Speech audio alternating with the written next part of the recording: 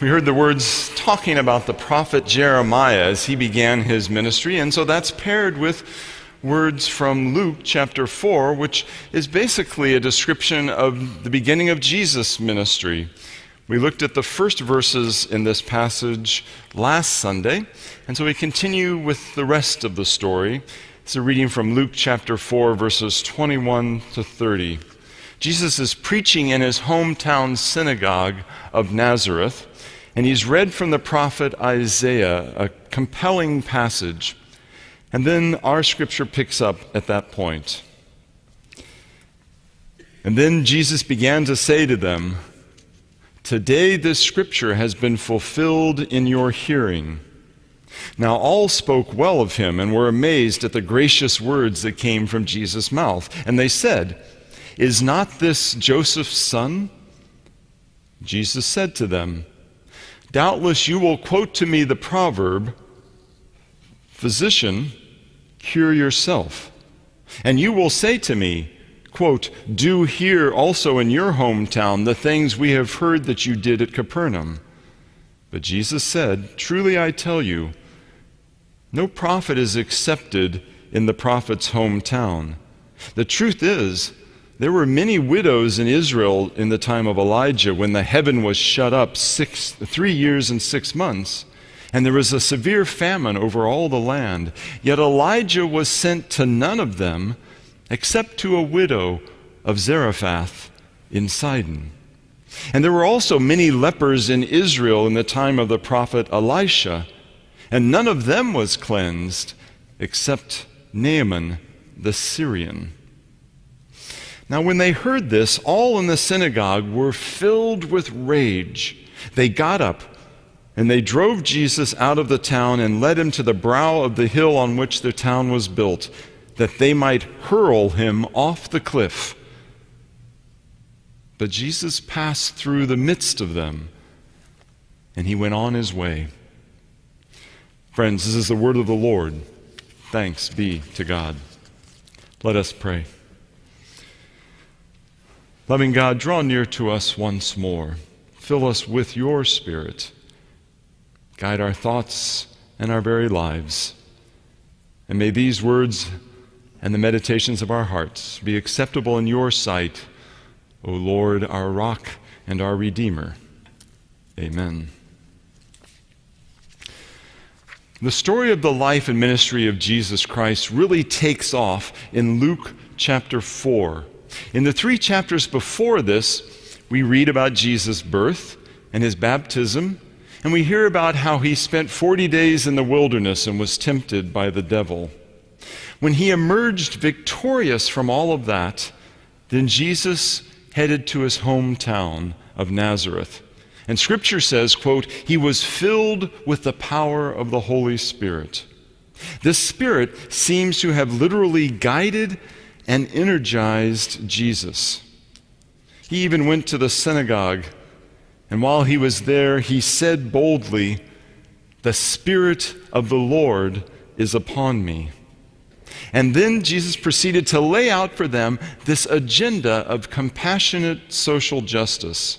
He said, "I've come to bring good news to the poor, release to the captives, sight to the blind, freedom for the oppressed, and for us to celebrate the year of the Lord's favor." Now there was clearly an active spirit at work in Jesus, just like the active spirit that we hear about on Pentecost. When at Pentecost, the Spirit came down into the disciples and then sent them out into the public square of Jerusalem to share with all the pilgrims the good news of the resurrection of Christ. And by faith, it's that same Spirit that moves in every church and in every one of you, in every church member. It's the Spirit that comforts us when we grieve, that strengthens us when we are bone weary, that inspires us when we step outside of these walls and become ambassadors of hope to a despairing world. We want to live by this powerful Spirit. So the question is, how does this happen? The story in Luke chapter 4 actually gives us an answer, but it comes in a way that's fairly unexpected. On that day, after Jesus read from the prophet Isaiah, there's no denying that things took a bad turn fast. One moment they were all amazed at this, the son of Joseph. The next moment they're filled with rage and want to throw Jesus over a cliff. As we consider this story, I want you to hold on to a piece of wisdom that was written by the African-American theologian Howard Thurman. Howard Thurman said this: "The contradictions of life are not final." Now, I want you to remember that, so I'm going to have you repeat after me. The contradictions of life are not final. Every one of our lives is marked by contradiction. There's no getting around it. We are, for example, social creatures, and yet here we are in the second year of a pandemic, isolating ourselves behind masks or staying at home. We happen to live as Americans in a wonderful, rich nation, and yet so often people are unhappy and anxious, self-medicating through drugs and alcohol and electronics. Our lives each day are marked by contradictions, yet our faith proclaims that these contradictions are not final nor ultimate. The beginning of Jesus' ministry was also marked by contradictions. There he was in his hometown synagogue, being heralded for doing miracles and good deeds in the land, and then he's derided for the exact same thing because he's not doing it in his home. He's being lifted up as a wise rabbi of faith and teacher, and then he's renounced for daring to tell stories from their shared faith. These stories about Elijah and Elisha. He's welcomed to be a reader and a leader that day, and then soon he's going to be threatened literally with death. Contradictions in life are very real, but they are not final. And the proof of this fact is that Jesus was not thrown off the cliff. Instead, he walked back through the crowd and he went on his way. So let's look more closely at what he actually said and see how it was the power of the Spirit that shaped not only his words, but also his actions at the end of the story. Before Jesus began preaching, his reputation preceded him. As I said, he'd done wonders in other cities. So when the hometown celebrity appeared in Nazareth, the expectation is that he would do more of the same for their benefit.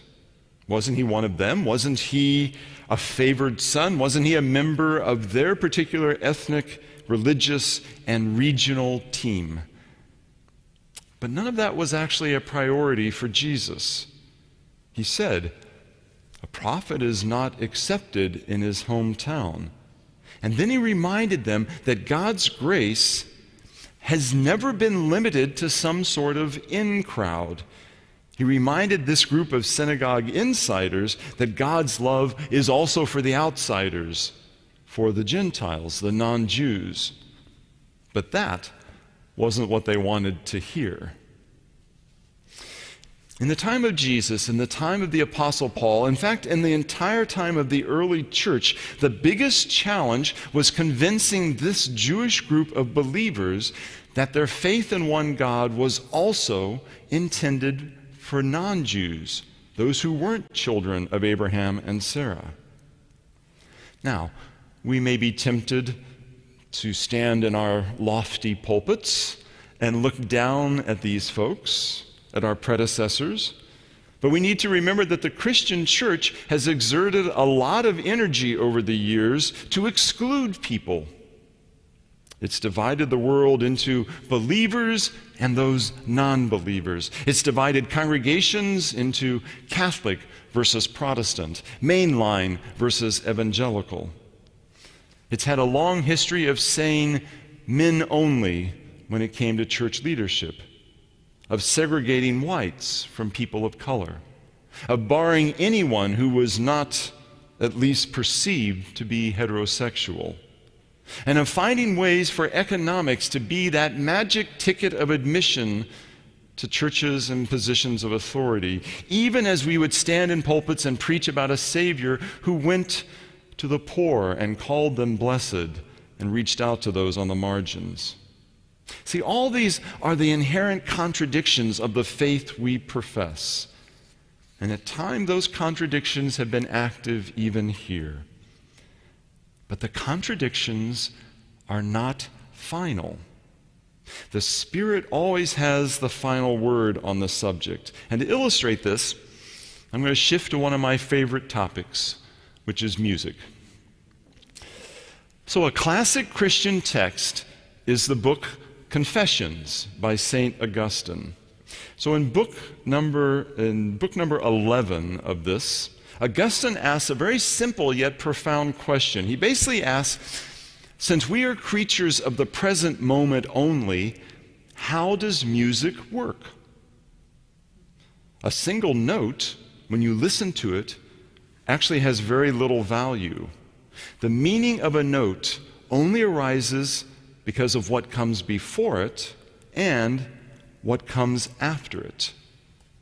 So, if I sing one note, oh, it doesn't have a lot of value in and of itself. If I repeat it and put a word on it, holy, right, maybe it has a little more value, but it still is not communicating very much. But through a combination of memory of what precedes and anticipation, you both remember the notes you've heard and you anticipate the notes you expect to hear, and out of that comes music. Holy, holy. Your mind takes what it remembers, what it hears, and what it anticipates to create something special, to literally create music, or a melody, or a hymn. Now, you can't make music from one note. You can't write a book from one word.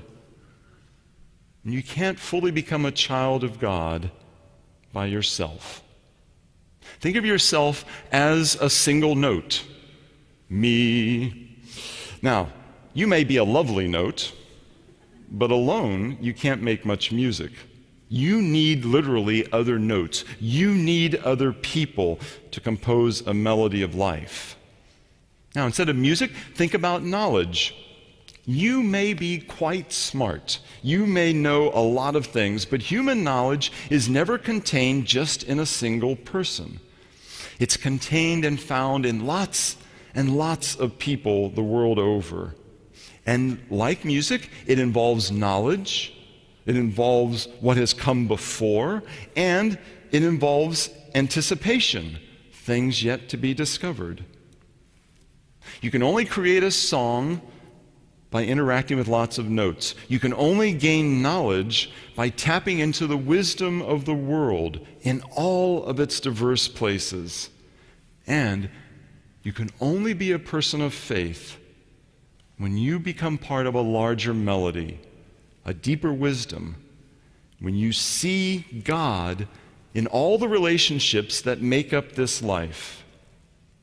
If you have that perspective, that is a Spirit-filled perspective. So on that day in the synagogue, Jesus looked out upon his friends and his neighbors, and he looked them in the eyes, and that's basically what he told them. He had come into Nazareth filled with the power of the Spirit, and he said, "The Spirit of the Lord is upon me to bring you good news, release and sight and freedom." And then he went on to say, this message, though, is not just for you.